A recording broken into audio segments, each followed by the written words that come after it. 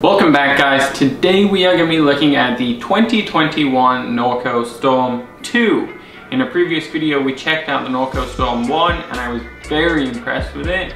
A secondary bike from Norco that I'm also very impressed with is the Norco Storm 2. Again, we're looking at a budget hardtail here with some impressive specs to it. So on Norco's website, this is where their Storm collection is. There's a Storm rolling in. That is a very cheesy line. Not a fan of it. The second line, versatile off-road capability and around town fun, that is an accurate portrayal of what the Storm series are. So the Norco Storm is that entry-level mountain bike. This is designed for when you're actually expanding where you're going with a bike from just the city streets and now you're going more and more off-road. We touched on that with the Norco Storm 1 video. It's the same with the Trek Marlins. These are the ones where you're gonna go for ice cream regularly, but now all of a sudden you found the local trails and you're actually starting to hit them. And you're gonna need a good bike to do that. Now you can start with an entry-level one, 3 gears on the front, 7/8 on the back, and attempt those trails. But those gear ranges are really designed for commuting. The more gears off-road on the front rear combination is normally a bad sign. You actually want to reduce those all the way to getting 1 on the front and 12, occasionally 13 if you're an oddball brand. But you are definitely getting a good bike when you're going into the Norco Storms.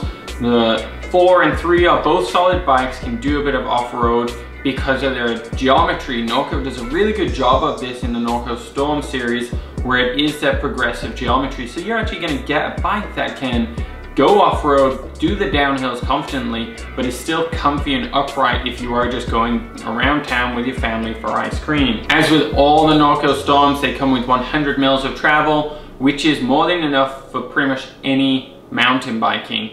You know, you look at the pro race bikes and the cross-country teams, they're only running this kind of fork, well, a higher end, but this amount of travel of fork, that's all they have. Some even less, down to the 80 mils, because it's lighter weight and still takes the bite away.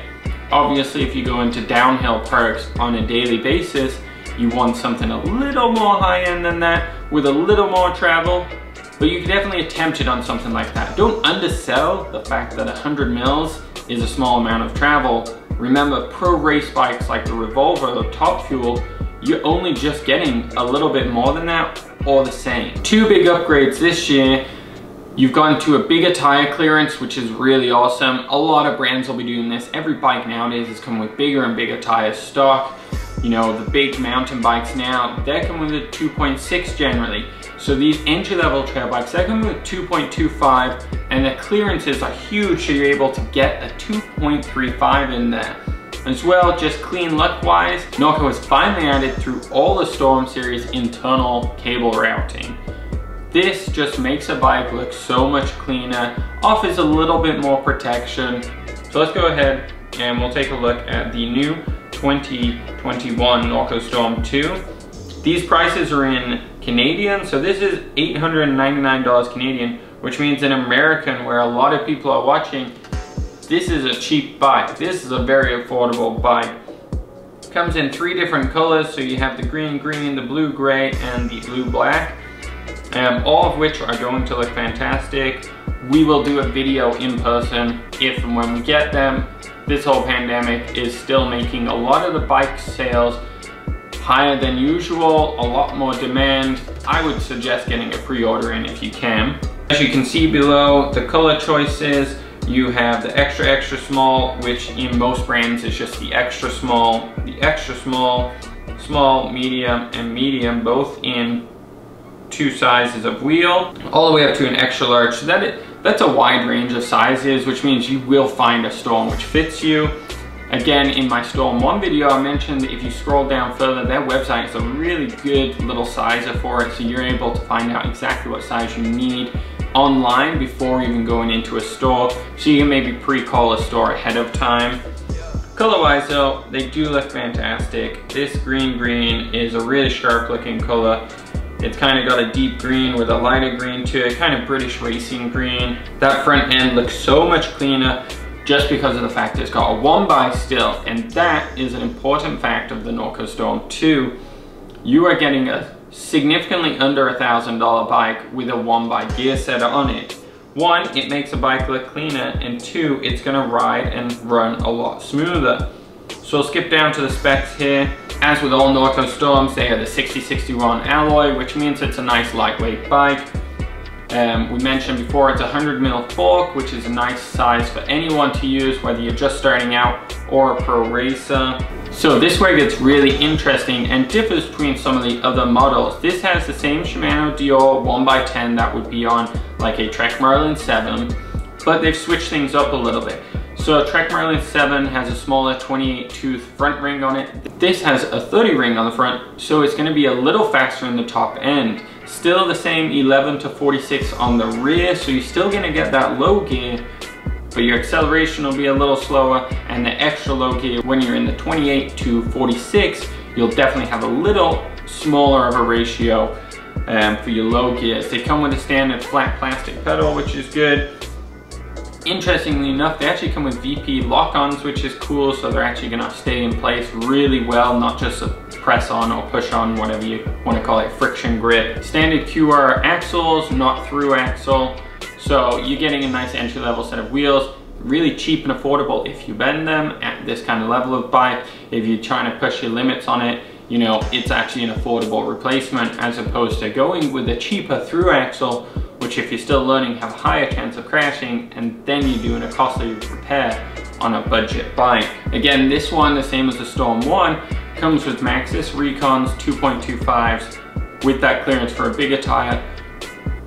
The 2.25 with the Maxxis is actually going to be a nice impressive off-road tire.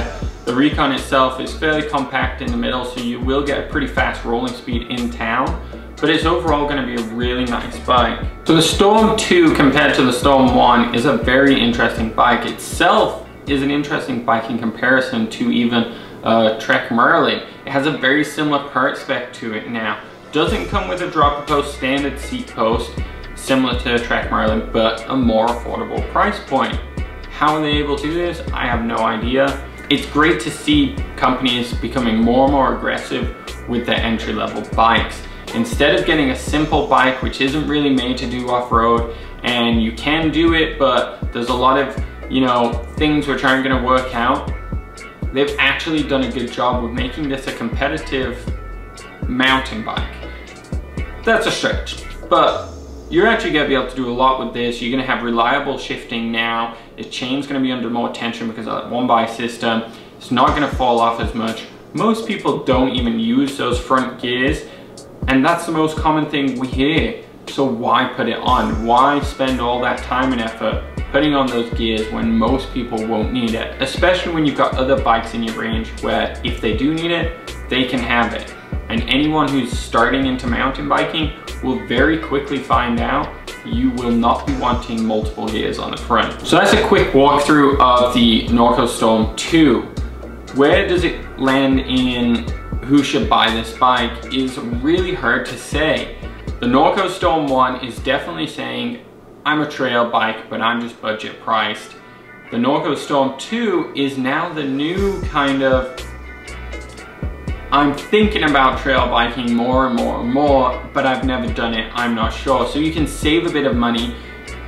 The dropper post is not a deal breaker to me. They're the most unnecessary things on the planet until you have one. So if you're really just starting out and you're not even sure you're gonna like this mountain bike game, don't worry about spending an extra $200–300 just to get something with a dropper post.